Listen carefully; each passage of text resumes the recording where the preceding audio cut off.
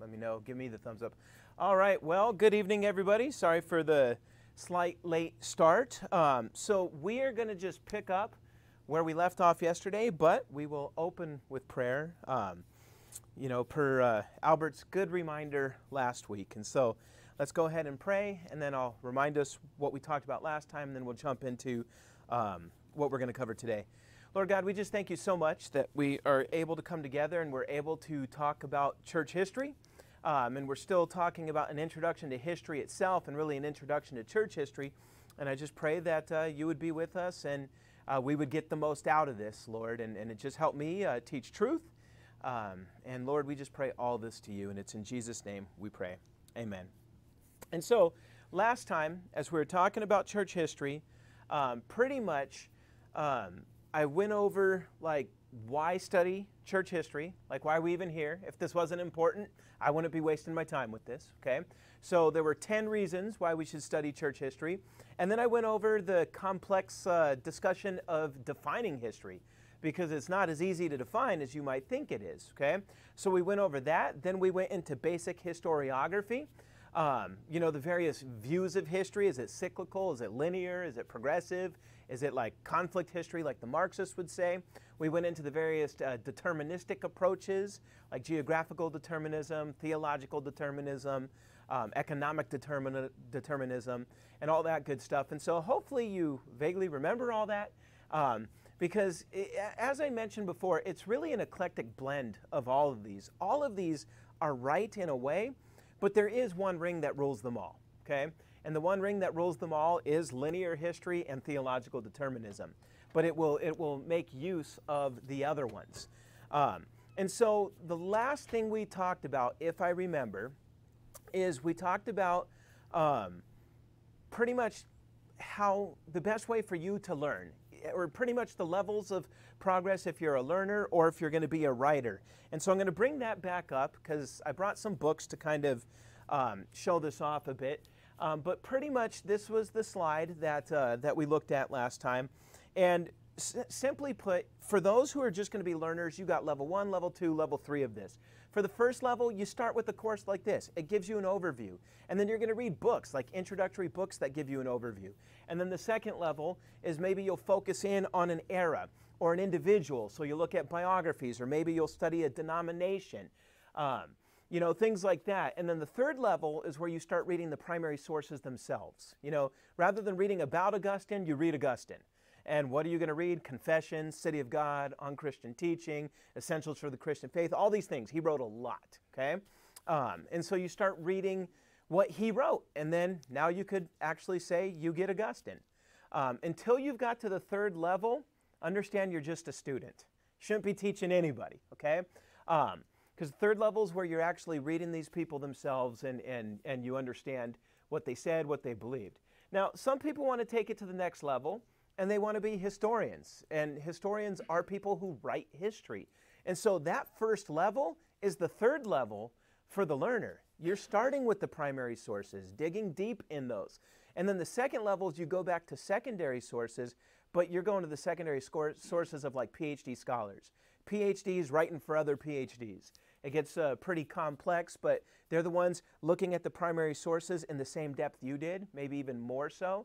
They've been doing it longer, and so you get some of their insights. And then the third level, you synthesize it all and you start writing it.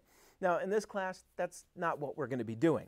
But pretty much, just to kind of illustrate it for you, first level, second level, third level for the learner, right? So on that first level, as you could see, these are just basic history books that give you a general overview of church history. And then the second level, that's an example of a biography. Okay, the Matizo Augustine. It was a particular, very unique biography on Augustine that was very helpful. And then that third level, that's 32 volumes. It's the ante-Nicene volumes, the Nicene and the post-Nicene volumes of church history.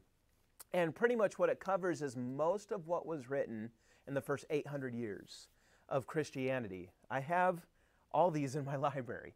And I've had to consult them many times for papers. And so I brought some stuff in. So if you're starting with level 1, this is a basic church history book. It'll take you from the beginning up to 1500. It's the History of Christianity by Justo Gonzalez. And of course, you have Bruce Shelley, who wrote one.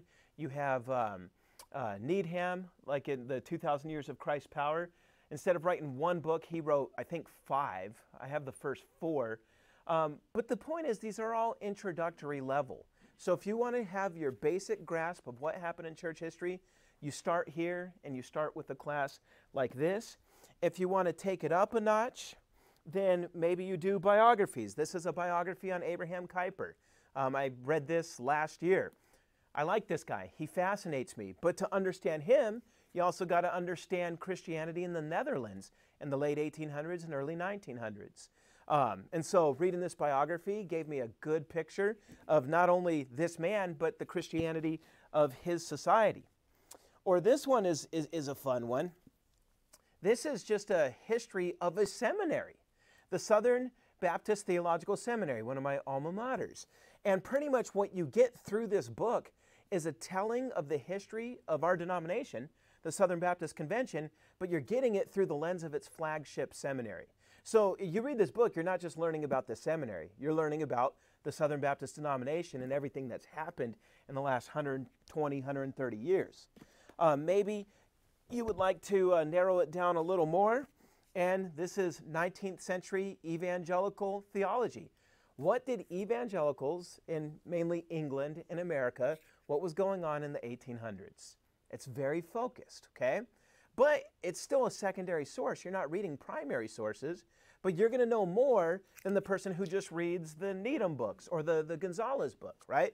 So it takes a deeper dive, and that's what the second level is all about. One more second level one. This would be churches, revolutions, and empires. This is focusing on church history in Europe between the French Revolution and World War I. A very, very unique time in history. And so how did it affect the churches? So again, it's a deep dive, but it's still a secondary source. You're not, reading the primary sources. Now, the third level is the primary sources. So you look at that picture there where it has those 32 volumes. This is the first one. Again, I wasn't going to carry all 32 in here just to prove that I have them. You could come check it out in my office anytime. But can anybody think of a limitation maybe in terms of me calling this a primary source? Anybody want to throw it out there? It's not fake and it's not too long. It is in English. Very small print. That's another one. It's in English, right? So for it to be a true primary source, so take this, the Apostolic Fathers. This book right here covers probably a third of what's in that one I just showed you, but it's in Greek, what they actually wrote in. So if you're going to get really, really into the primary sources, you're going to read it in the language itself. If you can't, then a translation will do. At least you're reading a translation of what these folks wrote.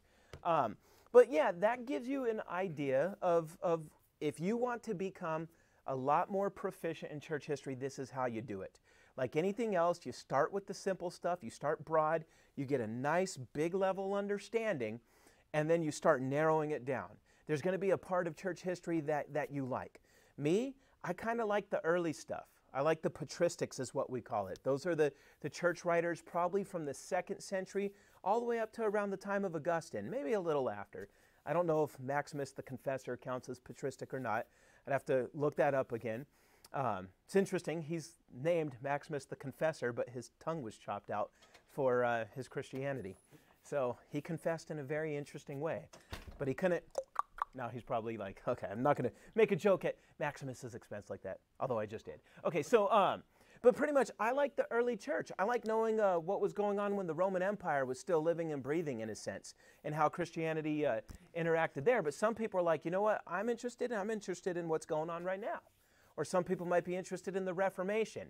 Seems people who come to Reformed doctrine get obsessed with the Reformation, and they want to read all these biographies and stuff, and that's good.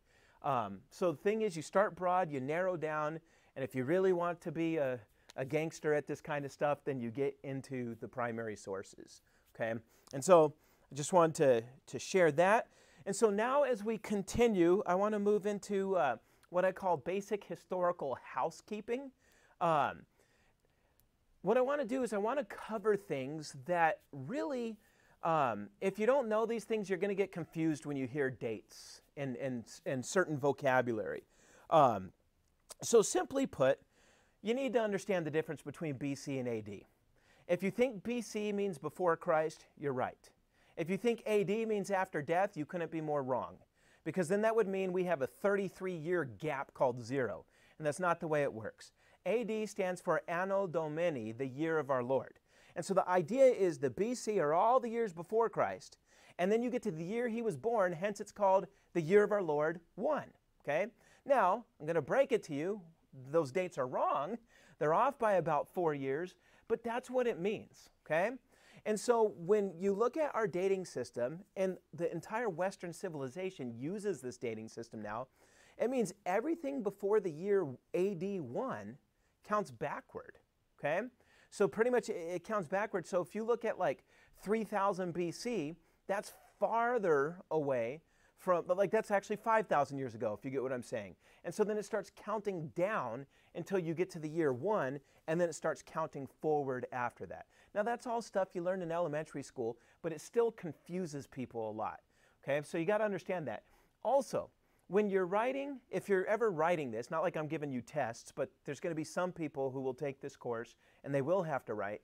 If you're using the BC AD terminology, you always write BC after the numeric date, but you write AD before it. It would be incorrect to say the year 50 AD. The correct thing is to say AD 50. Year of our Lord 50. It's actually incorrect to do it the other way. Now, since most people do it wrong, when I'm preaching, I do it wrong as well, so they don't think I'm saying 80 and then another number, because AD sounds like the number 80. But the point is, when you're writing it, make sure you put the AD first. Now, secular folks use a different rendering, BCE and CE. Okay? BCE just refers to before Common Era. CE refers to Common Era. Why the change? Well, not everybody's a Christian, and we find it offensive to say year of our Lord. But I laugh at this only because the years are still based on when he was allegedly born. So we don't believe in him, but we're going to count our calendar off of this man's life. Changing initials doesn't change anything. But if you're ever going to write anything, and you're going to write BCE or CE, in some academic papers you have to, both of those go after the number. Okay, so you won't put CE before the number. Both BCE and CE go after the number. Okay, so that's just how we render the dating.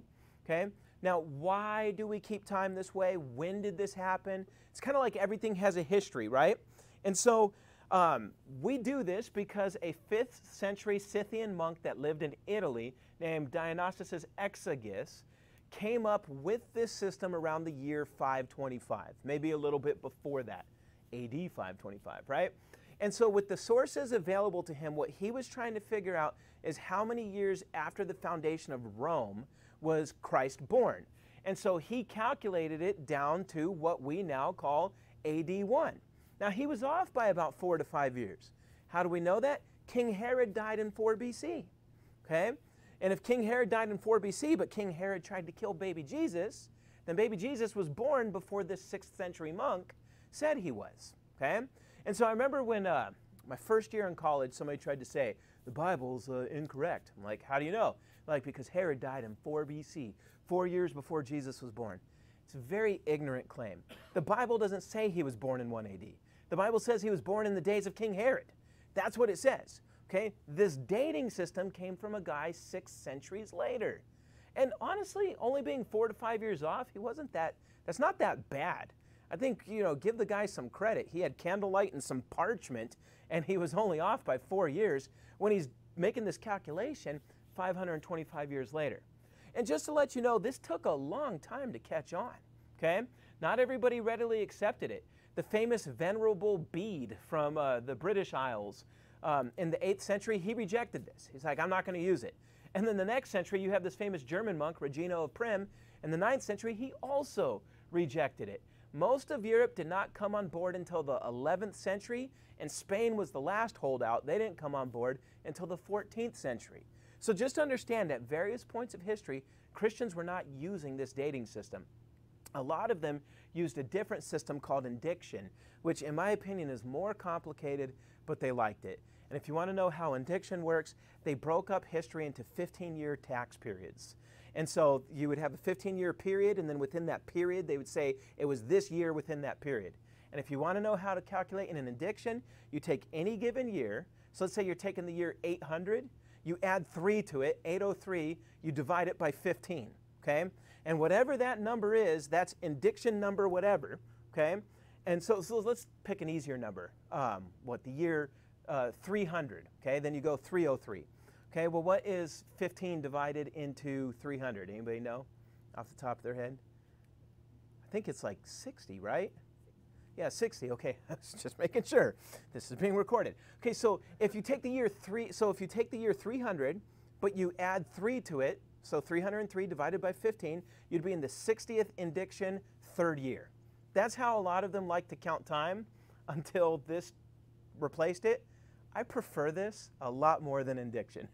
So love it or hate it, this is better than what we had before.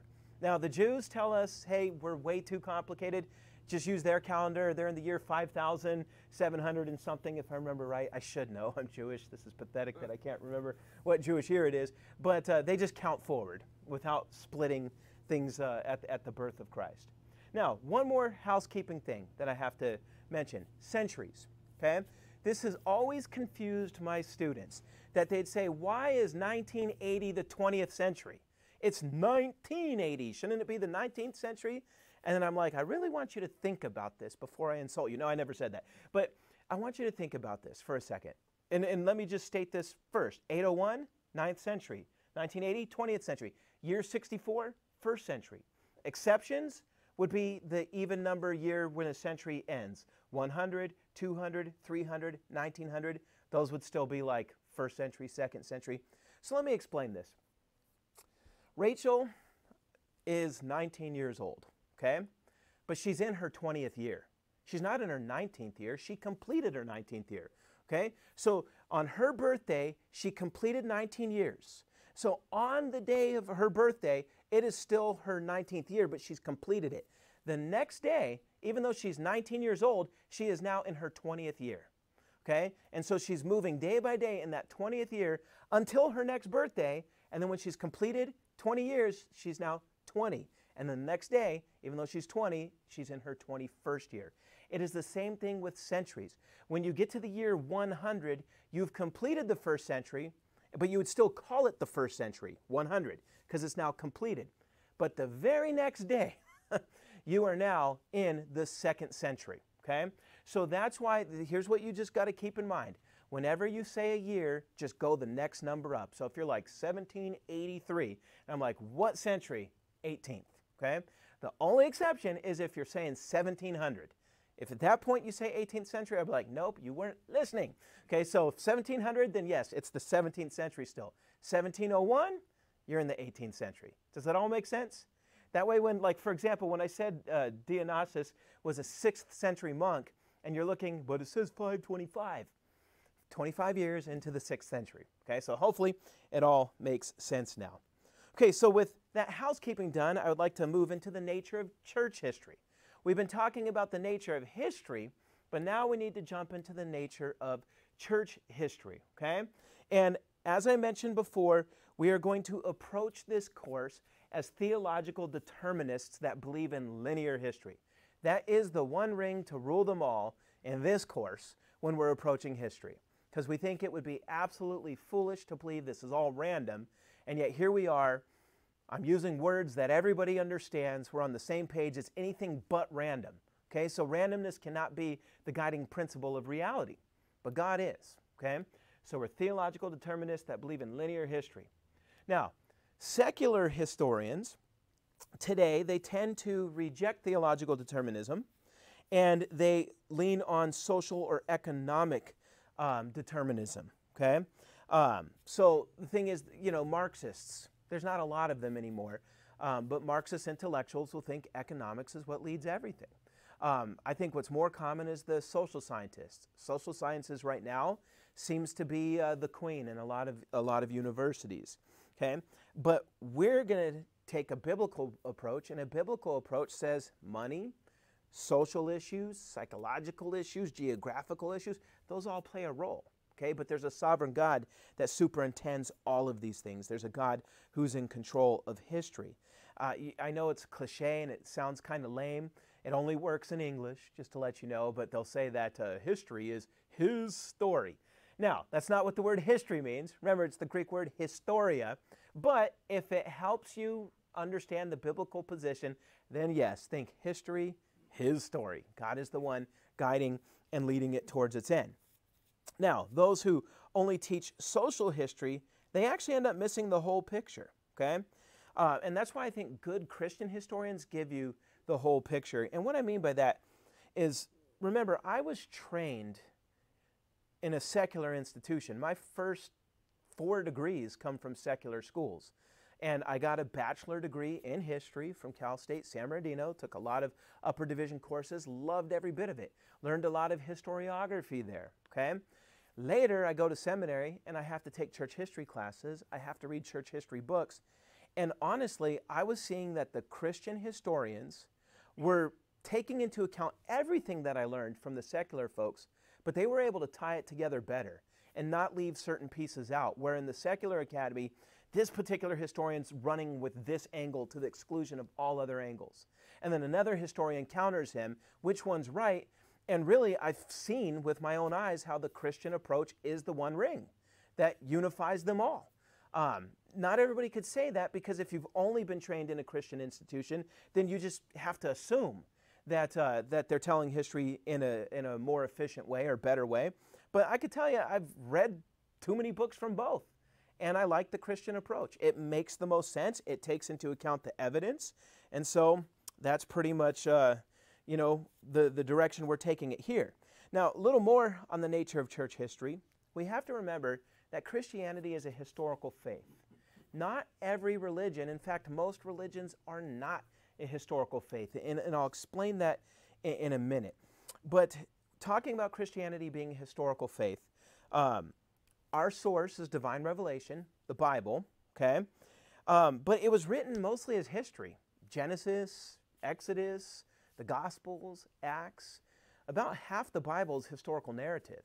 And then the prophets fit within that historical narrative. You're able to take the prophets and put them within certain parts, let's say in 1 Kings. You know, you read Isaiah, he tells you when he was a prophet. He prophesied during the reigns of Uzziah and certain kings, right? Ahaz, Uzziah. And so then you go read 1st or 2nd Kings, and then you realize, oh, this is when Isaiah was prophesying. And so when Kings tells us this stuff was happening, then we see Isaiah write these 66 chapters, and it's all put in that context. The point is, all of it's being presented as if it really happened. None of it's being presented as myth. If it was myth, then we might as well throw it all out, because it's presenting itself as if it's the truth. And if you think about what the fundamental claim of the gospel is, it's that God invaded history by becoming a baby in the womb of a virgin, being born, doing what none of us could ever do, live a perfect sinless life, and then die in our place on the cross to take our penalty, and then rose on the 3rd day. Those are all massive historical claims, okay? Massive historical claims. If it didn't happen, then Christianity is a farce. You know, you might as well go live your meaningless life and you know, eat, get fat, and die, because there is nothing else out there that means anything, okay? But the biblical claim is that God has invaded history, okay? And then the Bible gives us historical indicators, like Matthew chapter 2, verse 1, in the days of Herod. It's asking you to take that serious, that there was a man named Herod, and there was a time when he reigned. Or Luke chapter 1, verse 5, same thing, in the days of Herod. Or chapter 2, verse 2, Quirinius was the governor. Or chapter 3, verse 1, in the 15th year of Tiberius the emperor. These were real people. You could look them up. You could find when they reigned, okay? And so the scripture is definitely presenting itself as if it happened in history, okay? Now, church history, so this is when we get beyond the Bible, church history is the recognition that our God is a God who interacts in history. It's what he does. We see it in the Bible, but we also see it after the biblical era. There's a lot of things that happen in church history that make it very clear to me that God is still always in control of it. His hand is on the steering wheel. Okay, when things got really corrupt and the Roman Catholic Church took things in a a direction that is just, for lack of a better term, very unbiblical in the High Middle Ages, you then have the course correction called what? The Protestant Reformation. But when the Protestant Reformation then weds itself to the state in a way where they start persecuting those who disagree with them and burning people when that's something that Christians should not be doing, then you ended up with Baptists as a course correction of that, right? So the Lord raises up people with the Bible who sets his people on the right direction. And so, yeah, I mean, you clearly see that God is a God who interacts in history. By the way, Genesis chapter 1, verse 14 tells us that God gave us means of keeping time with the stars, the moon, all that kind of stuff. You know, you do understand it's with the sun that we keep track of years, right? And even before that, it was with the moon, okay? But we keep track of time based on these objects that God made, and they were made for that purpose. Why keep track of time if we're not supposed to keep track of what happens in time? Okay? So we're supposed to be historical people with an interest in history. And I even think of all the times in the Old Testament, God keeps telling the Israelites, teach your children what happened so that future generations may remember. It's always about remembering what happened in the past so that we know how to live in the present. So anyway, yeah, God intervened in history many times to accomplish his will. And so really church history then is defined as the study of what God has done in the life of the church. Okay? So that's the nature of church history. It's what happened, it's how Jesus builds his church over the course of time. And our God, just like with the Bible, he records the failures and really just the blemishes of his people. There is a lot in church history that we have to be ashamed of. Just like when you read the Bible, there was a lot to be ashamed of in Noah, in Abraham, in Moses, in Israel, and even in the early church. There's only one in whom we are to not be ashamed of. God the Father, God the Son, God the Holy Spirit. Perfect man Jesus, right? But yeah, church history is filled with just bad stuff. As a Jewish believer in Christ, I am saddened over the anti-Semitism and the legacy of anti-Semitism in the church. I love the fact that Michael Brown, another Jewish believer, wrote a book that is titled, We Have Blood on Our Hands. And so it's important for us with the Bible to really acknowledge those failures so that they're not repeated again. In America, what is our big sin in America? That goes back to the beginning, slavery. But there was a lot of Christians who were okay with it.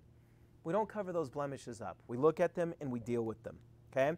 So, nature of church history, now we move to the sources of church history. Where do we find this stuff? In other words, how do you know that I'm not just making stuff up and I just said, hey, what lies am I going to tell them today?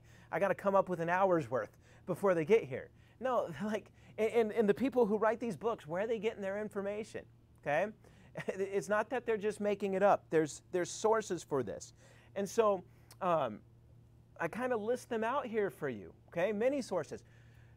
One thing you could look up is church histories, and I'll talk a little bit about those later on this slide. But church histories, there were some early Christians who decided we're going to write a history of the church from the beginning up to this point. And so they brought together all the documents they still had back then. I mean, if you think about it, you know, time kills a lot of documents. A lot of things don't survive. So if you have somebody in the 5th century compiling everything that he could get his hands on from the first 3 to 4 centuries, and he's synthesizing it, you want to take a look at that, okay? Because a lot of those documents have not survived to this day, okay? So Christian histories are helpful. Letters from Christians to other churches. I mean, we have letters like from a guy named Clement who wrote to the Corinthians. You know how early Clement wrote that? In the year 95.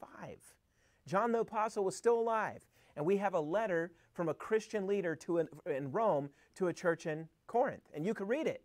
I remember the first time I read it, I'm like, that's what an elder's like? Because the elders that I was sitting under at that time were weak compared to this guy. I'm like, 2,000 years ago, that's an elder. These guys I'm sitting under, it's like the Three Stooges or Keystone Cops. You know, never mind. Forgive me, God. I was just very disappointed. Let's put it that way. So about 20 years later, you have the letters of Ignatius, or about 15 years later. Ignatius was a famous martyr. He wrote a lot of letters to a lot of churches on his way in chains to Rome to be killed in the Colosseum. And so that gives you a good source, and that's kind of what you're figuring out. What was the church like, you know, around the year 110, okay? You also have apologies, not like, oh, I'm sorry, but you had Christian philosophers writing defenses. Apologies here comes from the word apologia, which means defense. It's like a court defense.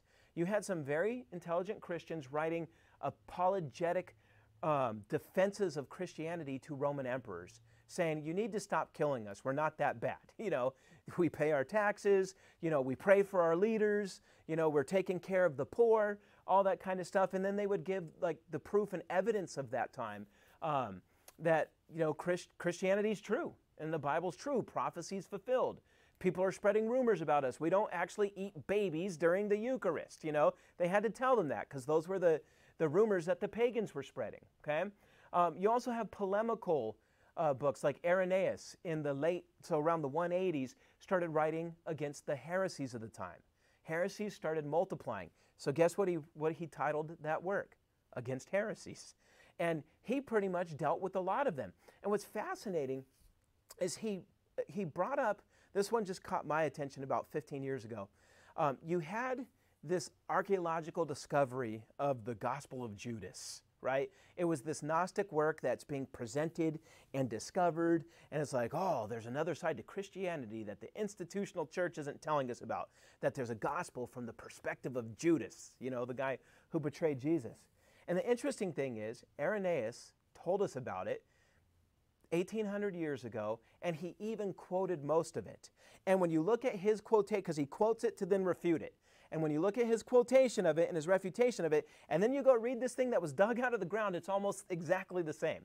And so, who's covering up anything? The church from the beginning has acknowledged these works are out there. It's telling us why they're wrong, okay? So you have polemical interest. Polemics deals with, you know, the refutation of false ideas. You have the decisions of councils, like the Council of Nicaea or the Council of Chalcedon, and then they write creeds. And based on those creeds, we see what the church doctrinally was stating at that time and where they were drawing the line. That if you don't believe this, you're not a Christian, okay? And then you have private letters between Christians. So you got a lot of that stuff. But it's not just church sources in the ancient world. You got secular sources. One that I had to read when I was in college was Pliny the Younger's letter to Emperor Trajan. Because during Trajan's reign, they were killing Christians. Pliny was a governor, and he was rounding Christians up and killing them, and eventually he's like, why are we doing this? Because after he tortured them, he's like, you know, here's what I found out. They worship a guy named Christ. They wake up real early to worship him. They share most of what they have with the poor. They're actually not that bad. So what do you want me to do? And then Trajan wrote back to him and said, all right, if they're not that bad, don't go and hunt them down. But if you happen to arrest one and he won't deny the faith, kill that one, you know, but you don't have to go kill them all. But that's a very fascinating document where this guy's saying, after I've tortured them, this is what I've learned about them. And really it tells us what their early worship services were like and what they did. So yeah, and then you also have the pagan histories of Tacitus and Suetonius and Dio Cassius. You have the history of Josephus, his major works, War of the Jews and Antiquity of the Jews. I got a lot of this stuff in my office if you guys ever want to borrow this stuff. But if you do, I'm watching you, because I've had people borrow my books and then I've never seen them again. But anyway, and so you got the writings of pagan philosophers, all that kind of stuff, right? So a lot of good stuff is where we learn a lot of what we say about this. Now, Christians started trying to write church histories as early as the 2nd century, but none of them survived, unfortunately. The first that we know about was a guy named Hegesippus, but his history didn't survive. The first one we have, the most notable one, was Eusebius of Caesarea. And I've got his as well, and I was going to bring it in. Well, actually, I got a picture of it right there. So Eusebius, you can't agree with everything he wrote. Modern historians have proved where he's embellished and exaggerated, but a lot of it's pretty good, okay? And so, again, he was writing in the 4th century. You have a secular pagan historian, also from the 4th century, named Socrates, not to be confused with the Socrates you're thinking of. That Socrates never wrote anything. Only Plato wrote about Socrates. But this is a Socrates way later who also wrote his own version of church history, you know, from a secular perspective.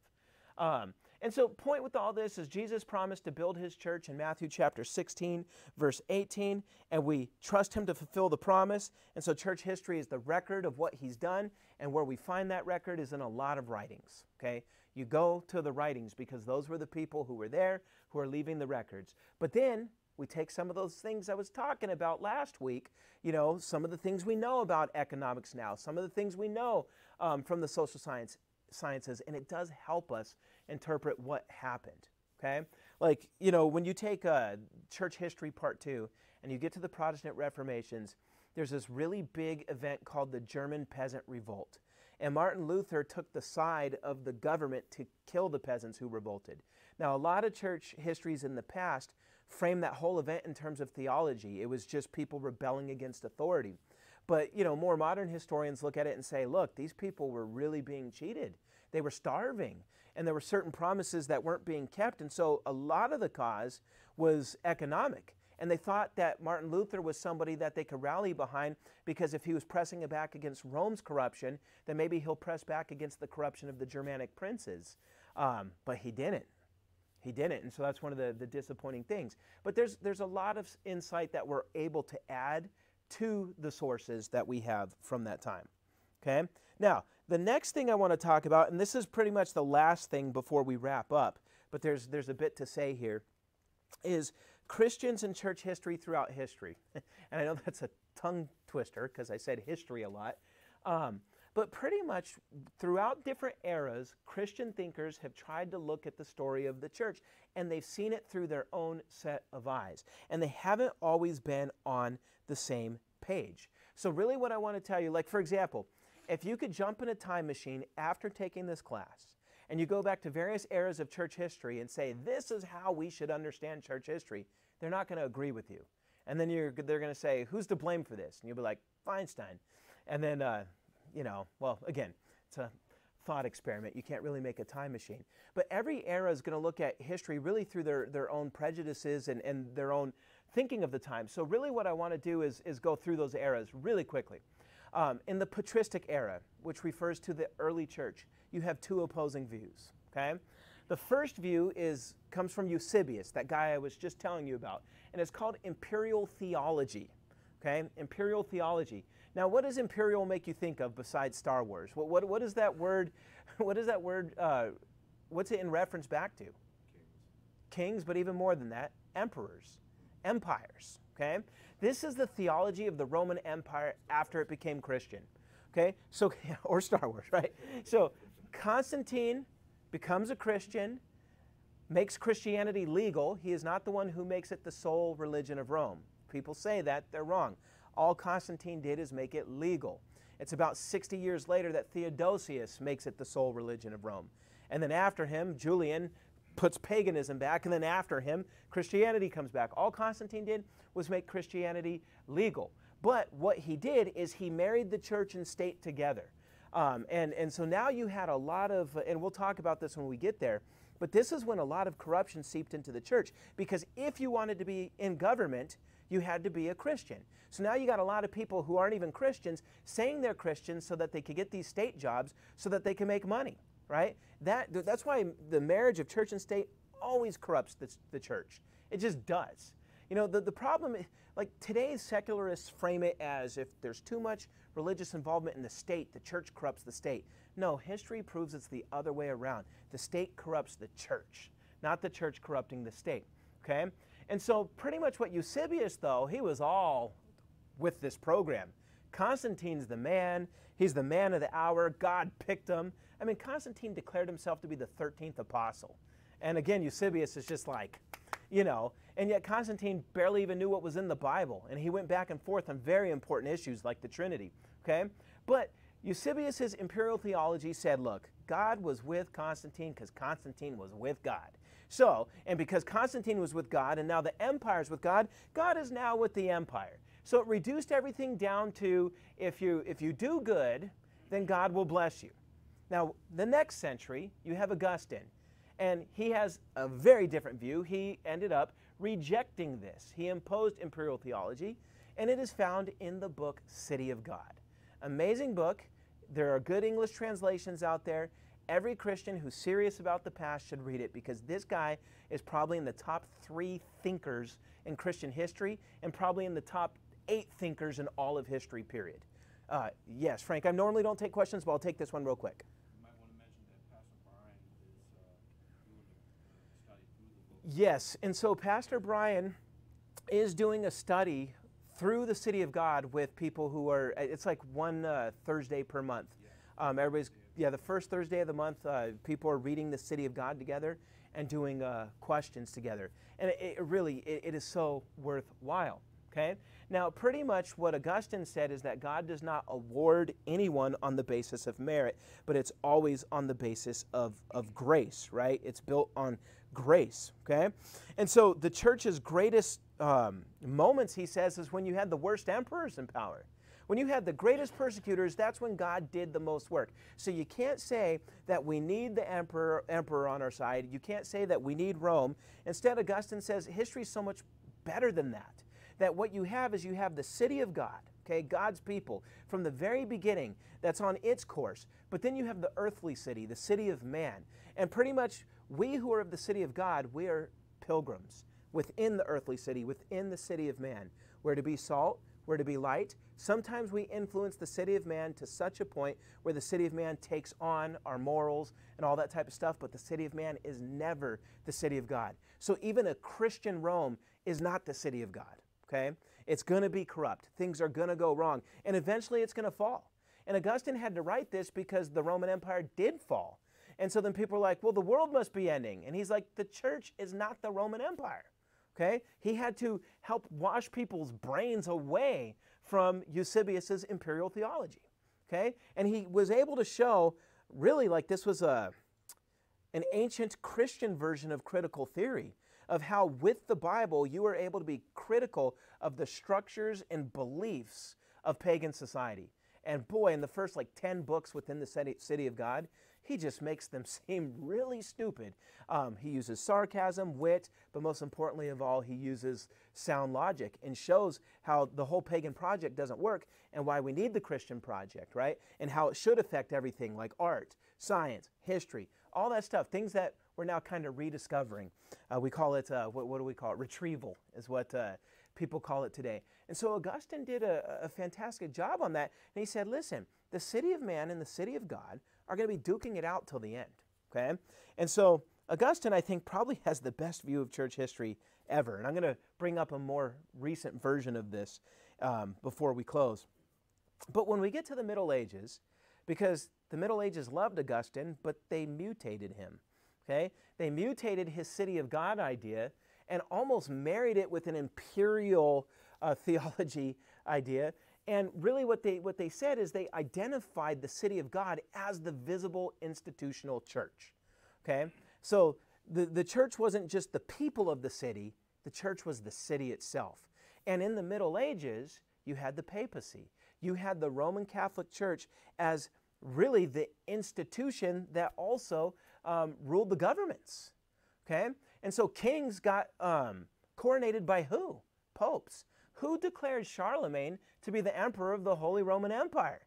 Who crowned him? It was the Pope, okay? And so when you define the city of God as the institutional church, where you're looking at brick and mortar buildings and you're looking at popes and bishops or metropolitan bishops and then bishops and priests and deacons, and that's what you're saying is the city of God, then you're missing Augustine's point. And so when you get to the late medieval Christendom, they said, man, the golden age was in the Middle Ages. And then, of course, when you get to the Protestant Reformation and then you get to the Catholic Counter-Reformation, they still look to the Middle Ages as the golden ages. The stinking Protestants ruined everything for us. We would look at it and say, no, that needed to happen because a lot of corrupt stuff happened in that medieval church, and it was because of their mutation of the city of God approach. So then you get to the Renaissance era, 15th and 16th centuries, and you end up with more critical methods. I mentioned how there was an upgrade to history at this time, and you end up with some secular histories that get produced. And I think I mentioned with Lorenzo Valla how he exposed a major forgery in the Middle Ages called the Donation of Constantine. And we may get to that by the end of this course. I'll say a little more about that, okay? Then you get to, and so the difference between Renaissance church history and Middle Ages church history is the Renaissance history had a more critical eye. They were willing to question the narrative. I guess you could say they weren't revisionists, but they weren't taking the party line for granted. They're saying, this is what the Pope says, let's test it by what we could find out through investigation. And it did put a crack in the Catholic Church narrative, which I think helped the Reformation.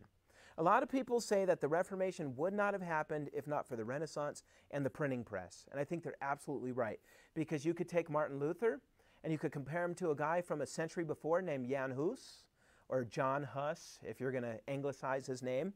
But Jan Hus taught almost the exact same things as Martin Luther. And he got burned and killed for it. And yet when Martin Luther does it, it spreads like wildfire all over Europe. Something was different 100 years later. Printing press, and pretty much the damage to the Catholic Church that was done by some of the Renaissance humanists. And so, yeah, like all that's at play here. But when we come to the Reformation era, their view of history morphed into what's called the confessional view of history. And pretty much what they did is they ended up, I've been on the wrong side. Pretty much what they did is church history was viewed through the confessional belief of each Protestant group. Okay, so the Lutherans, it's kind of interesting how the Lutherans would do it. They would say church history was good until you get to scholasticism in the 1200s. And then once that, it's all garbage. Now the Anabaptists who came out of it, they said, no, anything after the year 150 is garbage. We don't trust any church history, you know. And the Restoration movement in the 1800s did the same thing. Typical Protestants coming from the Calvinist sectors said, no, you could find good stuff throughout all of church history. And they found a way to resource guys like Aquinas, some major Catholics. They say you could chew the meat and spit out the bones. And so they had a more favorable view of history, but all of these groups made the history line up with their confession. So the good history is what lines up with our confession. The stuff to spit out is what doesn't line up with our confession. And I think that's great for theology, that's great for confessions, that's great for creeds, but that's not good for history. Because now you're telling history in a way where it's less interested in what really happened and more focused on what should happen. And so, again, that ends up not being the best way to do it. Now, when we move to the 17th and 18th centuries, you're going to end up with two opposing views. Okay? Again, just like you had two opposing views in the early church. Okay? And so what are those opposing views? Well, first you have Protestant orthodoxy. They doubled down on the confessional approach and got even more close-minded with it in some respects. Okay? But then you have as a foil to them the Enlightenment movement of the 18th century. And the Enlightenment, we'll talk about that if I ever teach a Church History 2 class, which I plan on. But I don't know if I'm going to do it right after the Church History 1 class. I might do something else before then. Don't know yet. But anyhow, the Enlightenment really was a rejection of Christianity in favor of, instead of the Trinity, it's more of a deistic God. Instead of a personal God that intervenes and cares about what happens in history, it's more of like the blind watchmaker. He sets everything up, and then he kind of leaves, and history's just going to be what it is without him. And so because of that, if God's not the center, man is the center. If God's not the foundation of truth, we're the foundation of truth. And so because of that, you really end up with this critical spirit where reason, human reason, is elevated above divine revelation. Okay? And so from that, they start questioning just about everything. They say, let's treat the Bible as if it's a human book. And then from that standpoint, they start dissecting it in ways that actually doesn't make sense. I mean, if you were to do what they did with any book, you would be able to make any book seem like it was written by 10 different people, even if you could prove it was written by one person. It was very, very interesting. And so most people don't hold to this anymore. But this was the start of what would lead to Protestant liberalism, you know, and all that kind of stuff. And then once you displace God and you make humans as the center, at first you have people like just in an idolatrous love with human reason. But then you get the Romantic movement, which has nothing to do with swinging through a window with a rose in your mouth and handing your love chocolates. That's not, you know, what the word means. The Romantic movement was more of a rejection of the Enlightenment movement. The Enlightenment movement centered human reason. Romanticism centered really nature, the mystery. You know, there's things outside of us, bigger than us, but it still wasn't God, right? And then after that, you end up with Marxism. materialistic nihilism, psychology, social sciences, and you just have a million different things now trying to hold the center. And none of them can hold the center, but whatever view you have at the center is going to dictate how you see history, okay? It really is. If you're looking at it from a Marxist standpoint, all of history is the oppression of the proletariat by the bourgeoisie, okay? And once the proletariat gets class consciousness, it overthrows the bourgeoisie, and we end up in a new synthesis, which becomes a new thesis, which then will be challenged by a later antithesis, like I was talking about last week. And so, again, or if you're going to take, let's say, Freudianism, and you make that your center, man, everything is about sex. Everything with that guy. And so I'm not going to go into some of those things, but everything ends up being reduced down to that. Whether we're talking about wars or economic transactions, everything comes back down to that. So again, whatever you hold as the center is going to dictate what you see as the gut or the grand unifying theory of history and everything else. Now, when you move to the 19th century, Christians start holding an optimistic view. So those 32 volumes of church history were edited by Philip Schaff. And so one reason you could get those 32 volumes about 10 years ago for $300 is because they're 100 years old. If you're going to get the newer stuff, you're not going to get 32 volumes of, words so small that you need a magnifying glass. You're not going to get that for so cheap. But by the way, you can't find that series anymore for the price I got it for. So you thieved from me, I'm coming. No, I'm just kidding. Well, no, I'm not. But Philip Schaff, the editor of that series, since he was a theologian of the 19th century, which would be what set of years? 19th century would be the what hundreds? 1800s. Very good, right? They had a very optimistic type of view of the church. That they were post-millennialists, which means they believed that we are going to usher in the millennium ourselves. It's not through Christ returning, it's through the work of the church. And this was when you had like the advance of the modern evangelical missions of movement. And so they believed what we were entering into was a golden age, that you were going to have a golden age where Christianity was going to unify all corners of the earth, and you'll have a global Christian society. And then after some amount of time, Jesus would return. They clearly rejected Augustine's view that the city of God and the city of man will duke it out till the end. But then we get to the 20th century, and there's a reason very few people hold that optimistic view of the 19th century, and that's because you had World War I, you had the Great Depression, you had World War II, and you've had who knows how many genocides between then and now. And so you could look at any point after World War I and you could say Christianity has not provided a global unity that was being predicted in the, in the 19th century. Now, of course, those of us who hold a more Augustinian approach says, yeah, duh, the Bible never says we're going to unite the world. The world gets united when Jesus breaks into history a second time, okay? And so it makes sense what we're seeing. But, there's this book, 4 Views of the Millennium.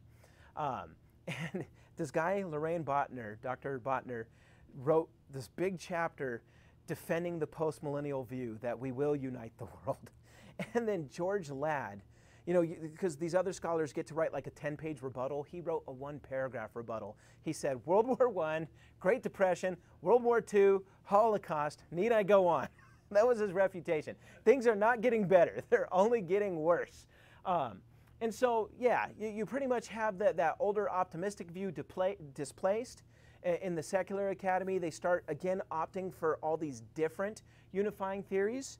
And so in the 1950s, what you start to see is you end up with feminine and black studies as it relates to church history. So they start asking questions of history that they say history as it's been told is told only through the perspective of the white male, okay?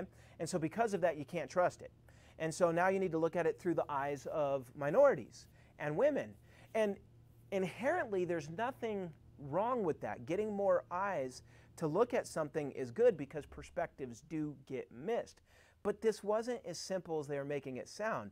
They were already coming at it with a Marxist agenda. So you had a Marxist worldview framing their critique of church history. So it became completely revisionist, and it had the agenda of overthrowing structures and all that kind of stuff, the cultural hegemony, so that they could make their new society where power and all that kind of stuff is changed. So at the end of the day, you can't expect that their history is going to be an accurate telling of the history, because it's history with a goal. Okay, it's history to change the minds of people. And of course, we've seen the Nazis do that. Okay, we've seen the communists do that in Russia. When somebody retells history in a way that serves their own purposes, and they try to force re-educate people on it, you end up with mass graves. You end up with mass grave sites. You end up with a lot of people dead. Okay, so the liberation theology is not a good way of going about it, but a lot of liberal Christians have jumped into this. And so James Cone, I have his book up there. You know, he was the father of black liberation theology, which again is a Marxist project, retelling history through that lens, and it denies very clear biblical positions on Christology, theology proper. I mean, you read him, the man was not a real believer, not by any means, but he uses Christian vocabulary. And you got a lot of different liberation theologies, and again, those would come up in church history too, whenever I get to that. And then after the liberation theologies, once you get to like the 70s, 80s, and 90s, you start to get this, how many of you are familiar with the Da Vinci Code?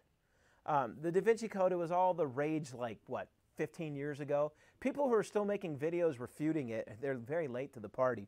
But you had this author named Dan Brown, a popular author, who took this scholarship from the 90s and put it in this thriller where it turns out that like you had a diversity of Christianity that was run by women, and you know, it was women worship and nature worship and all that kind of stuff.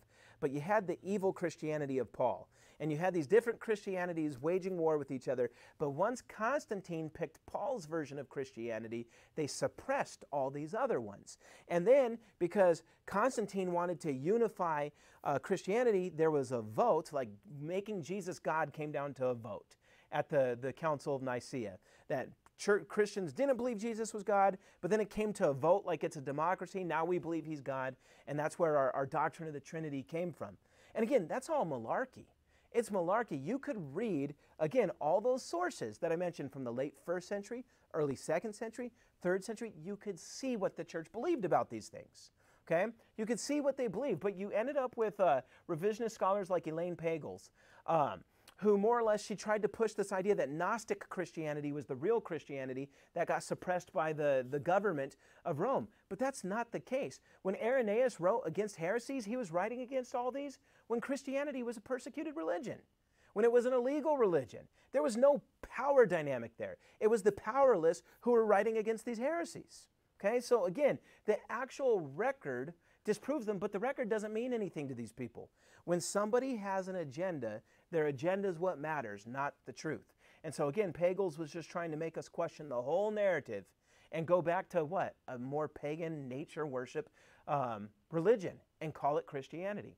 So my point is, when you dive into history and you look at the various views out there and how people are telling the history, hopefully as you get more educated on this, you don't fall for the malarkey, because there is malarkey out there. There are agendas out there, okay? Now the 21st century, who knows what it's going to be like? But here's my prediction. It's going to be more global, because even right now, the majority of Christians in the world are in Africa and Asia. They're not in the West anymore. And they're now starting to write their own theologies. I've read some pretty interesting stuff. I got a book called Trinity Through Asian Eyes, which is kind of interesting. Like, imagine if Christianity started in China rather than in the Roman Empire. What would be the words and the vocabulary that they would use to explain the Trinity?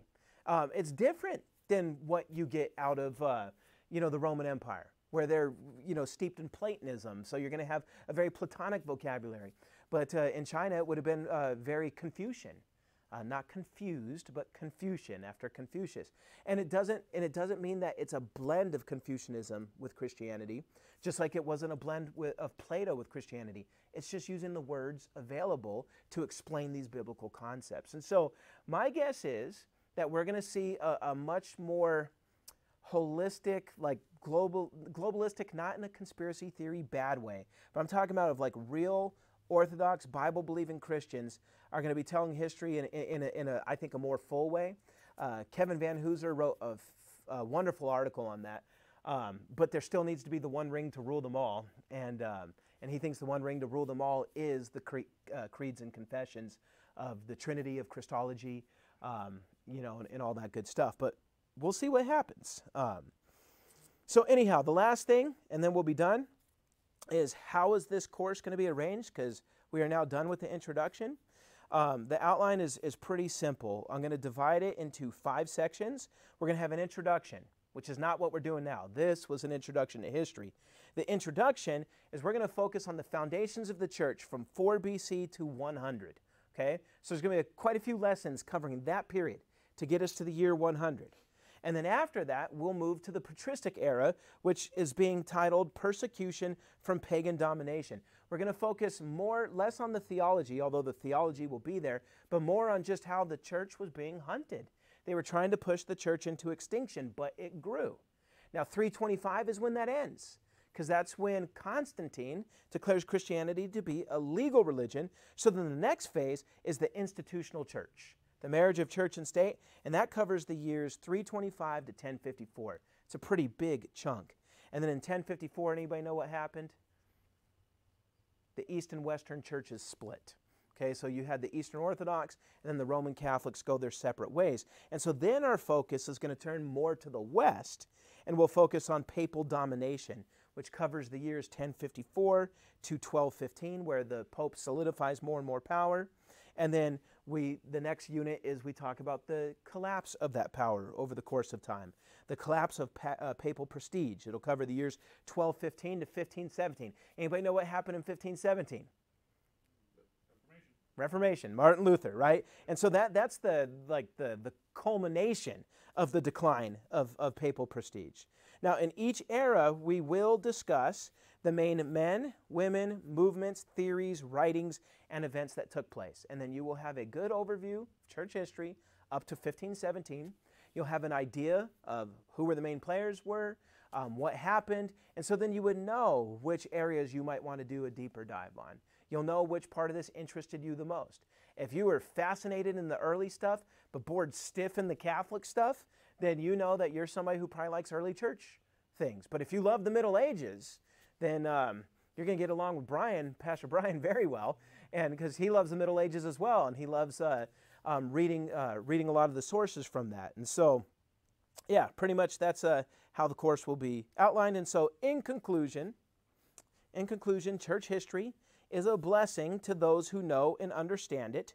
Ignorance of church history causes people to repeat the mistakes of the past, and it will also make you be stumbled when dialoguing with Roman Catholic Church or folks and Eastern Orthodox Church or heretics or atheists.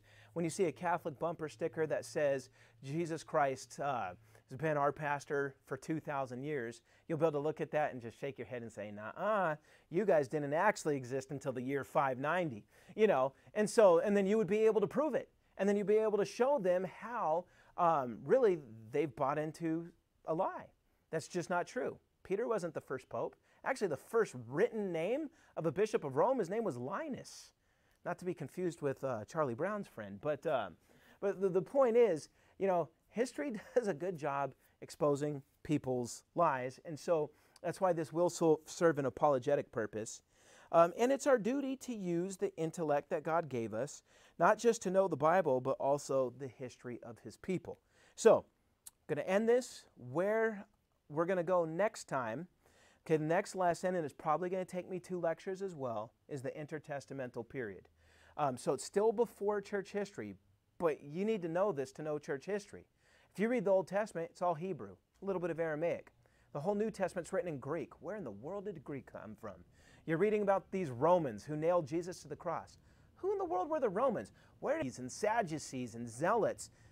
Who are these guys, And so the point is the intertestamental period pretty much builds the world for us so that when we open the pages of the New Testament where the church is born, we understand the world that we're looking at.